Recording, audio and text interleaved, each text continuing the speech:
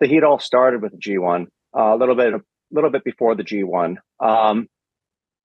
My team, being the English speakers, we were assigned a special project. We had to start watching the series Being the Elite and translate everything into Japanese. A couple of people in the office were actually getting frustrated that Japanese fans were not understanding the story of what was going on with the Bullet Club, because the Elite was making their own stories within Being the Elite, but it wasn't part of the official New Japan storylines.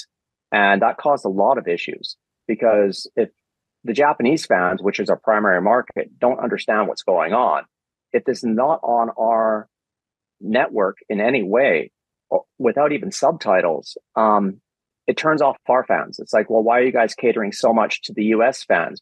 And that's one of the criticisms was, oh, New Japan is starting to cater to American fans only. That criticism actually comes because of Being the Elite. So the office decided, well, let's just shut down Being the Elite. They can't film backstage. They can't discuss anything about our product. They can't show our employees backstage, because this is their unofficial show. But they shouldn't be making their own stories about this. Now, the issue was, who gets to say this to the Elite? So Red Rover, we call Michael over. I got to be the one that got to talk to the Elite during the G1 without any proper introduction by the company or anybody. I was told, go into the locker room, which is sacred ground.